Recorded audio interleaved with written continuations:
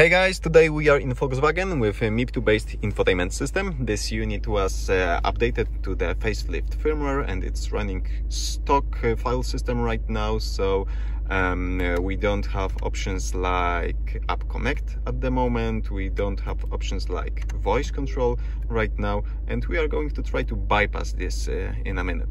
So what we are going to try to do is use the MIB2 Standard Toolbox. I've already showed you in one of the previous videos how to install the toolbox, and right now I'm just going to show you what's needed, which kind of units are supported by the toolbox. So by press and hold of the menu button for about 3 seconds, you will have this service mode. Over here you are going to versions, and you want to check 3 things. If you have MIB2 standard device, so MST2 in the software train means that you have MIB2 standard device. If you have MHI2, it's MIB2 HIGH. This is not for you.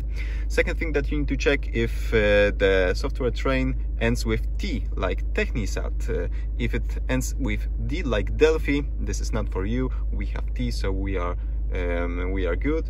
And the third thing that you need to check, if the device is equipped with navigation. We have STD2 nav, we have nav button, we have the mine unit in the glove box with 2 SD card ports, so this unit is equipped with navigation, and only when those 3 conditions are met we can use the toolbox.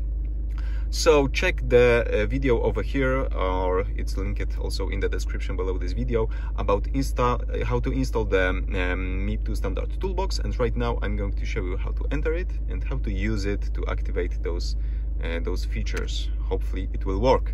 So press and hold the menu button for about 3 seconds and you will have this test mode button over here.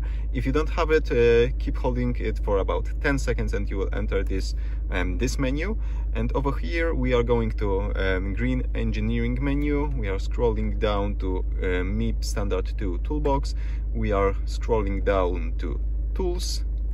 And over here we are scrolling down to patch, and there's a patch called System Swap and Generate EL. So let's press it. And you need to have the toolbox SD card inserted into the unit, because it will make some backup files and it will store it on the SD card.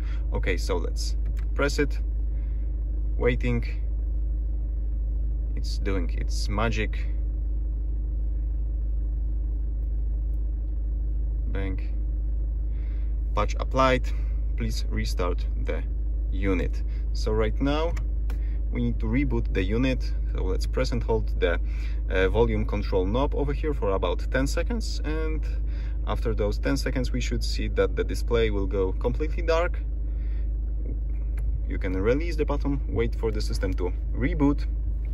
Fingers crossed if it reboots correctly, and we will have the default volume right now. So I'm going to turn off the music as soon as it appears. No, I have paused it. Okay, so right now let's go to AppConnect, and here it is. We have AppConnect available. We have voice controls. Cancel. And it seems to be working.